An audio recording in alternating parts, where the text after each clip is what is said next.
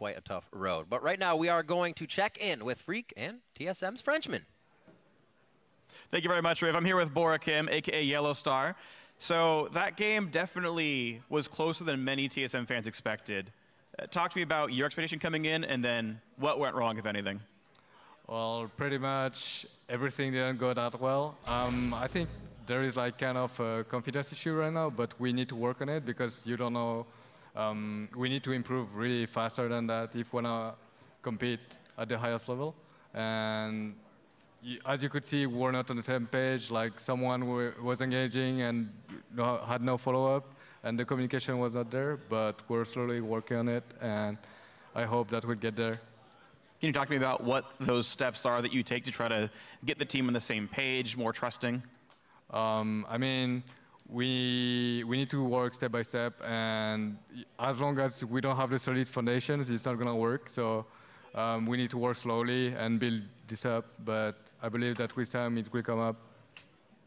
All right, so with time, you guys are going to rise back to dominance then. So then talk to me about sort of this road forward. Talk to me about sort of the teams you guys are against. There's Immortals at 7-0. Of course, they're very good. You've got a very wide range of teams in North America. Where do you stack up right now among these teams, and where do you think you'll end up by the end of spring? So our aim would be the top, of course. But being realistic right now, I think we're in the middle of the table. But it's so different because in practice, we're executing like stuff really well, but on stage doesn't translate. So I think that there is like some trust issue or confidence, but I believe that really soon we'll get there. That's so strange, of course. You guys are all veterans. You've been on the stage so much. It's surprising it doesn't translate well to the stage then. But then I lost the thought I was going to say. I'm sorry. I'm completely blanked. I apologize. Then talk to me about sort of what you have seen from your teammates. Then talk to me about some good points. You've had some trust issues. I understand that getting you all on the same page is a bit rough. But talk to me about sort of the bright spots in your team. Who's playing really well? What's working as expected? Oh, everyone is playing really well. But the thing is, we need to be more patient as a team because in League, like when someone is ahead, you need to play around him, and on the opposite side, you need to be like more patient because you cannot win on every side because the opponents are going to react, and we need to acknowledge that and be more patient and play accordingly. All right, so patience and cohesion. Thank you very much, Yellow Star. Congratulations on the win. Good luck tomorrow. And we're going to send it back to you guys over in the analyst desk. Thank you, Freak.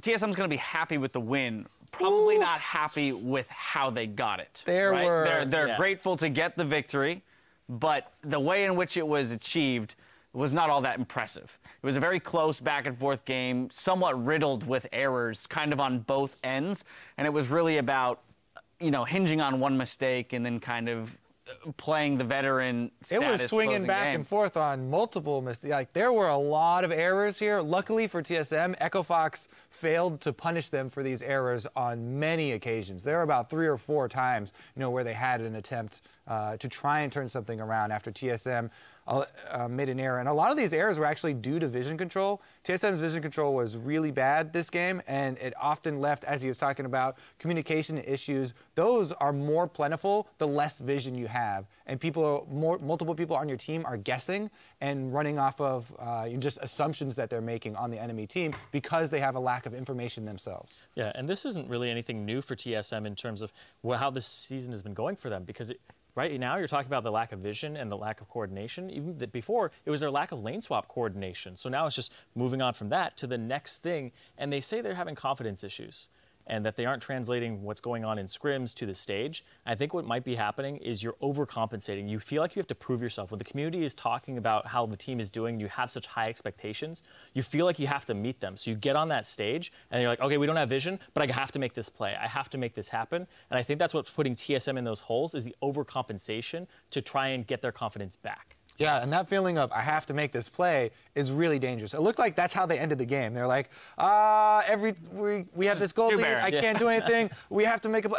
Let's try Baron, and we're gonna go for the 50-50. We're gonna go for this might fight versus this combo that has a huge amount of damage. Luckily, again, though, Echo Fox weren't able to punish them for that, and TSM are able to get the victory. I mean, going for that 50-50, well, I don't even know if it is really 50-50 against an Elise, right? Like, that's pretty and a Lux, like, he talked about, like, oh, they chose to use this Lux combo to try and steal the Baron, so they didn't have it for the fight. But had they got it. Yeah, exactly. If you keep everybody at a safe distance behind Baron and you try and use that combo to steal it and you get it, Yeah, that game could have looked very, very differently there. And I mean, you're talking about the miscommunications and stuff. There was at least one instance where Haunter's TPing in, and there was really like no follow-up at all. And I mean, he ended up living, right? He's very tanky, he's poppy, he got out, but he had to use his ult, he uses his TP for nothing, and TSM wasn't even engaging, right? There was also the kind of blunder around mid lane where they were looking like they were kind of face-checking over towards Baron. They got a free kill on Haunter there, but the game really did kind of go back and forth, and you can tell that they're really just not on the same page right now. Yeah, back and forth game up until we did kind of see a momentum shift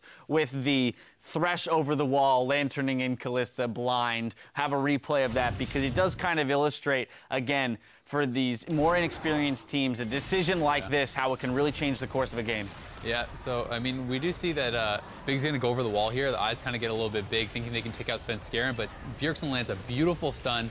We get the ult coming out from Graves. The Q bounces well, gets the double hit on both of them. They both get completely deleted. And up to this point, this was actually a pretty much dead-even game as far as gold goes. And it really was anyone's game, and Doublelift's going to be able to pick up this last kill on the back end. But that was like one of those things where had they been able to take out Graves before he got his combo off, that could have looked pretty good, but Bjergsen really fast reaction there. And Vision, once again, they didn't actually know where Bjergsen was. They went blind into that with their AD carry, and they get punished big time. Yeah, again, I mean, it's just so many times where Fox are unable to quite capitalize on a mistake from TSM. And TSM, I think really the word for them is lucky for this game.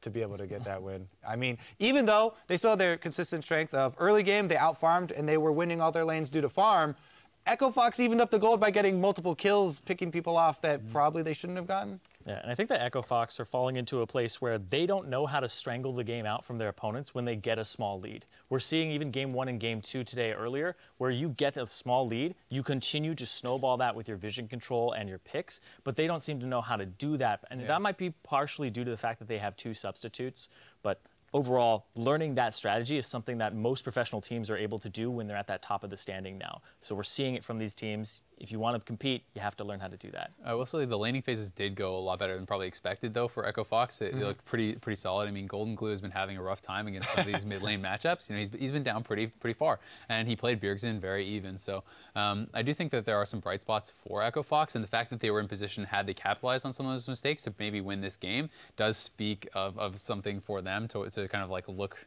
towards as a bright spot, right? Something to improve on. Yeah, we've talked about the struggles of Echo Fox throughout the season so far, that they're having to play with these subs, and as you mentioned, they held a tight game against TSM, right? These are all individually skilled players. You heard it from Yellowstar there. They don't think, you know, individually, mechanically, they're mostly living up to what they should be doing. It's just that as a team, TSM is not performing. So ultimately, a sloppy win for TSM. They will be grateful to have it, but not the prettiest. There is still one more game yet to hit your browsers with our second place Energy Esports looking to defend their spot against Team Impulse. We'll be right back after this quick break with more Spring Split action.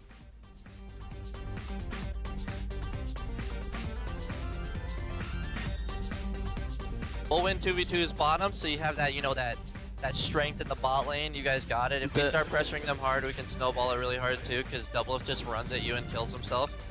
That is a Doublelift strategy. Yep.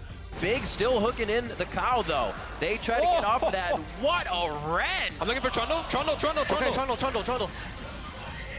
Someone's on the right. Someone's on the right. Kalista's on the right as well. All right. Nice. For the play. Oh, Fate's call. He hooks it over the wall. That's going to be the scat of the meek for Spencer, from Bjergsen. Bjergsen shuts down the play, and now in the middle of the pit, and the whole team turns eyes onto him. Now focus onto Hard and both Big. TSM take the game over Echo Fox.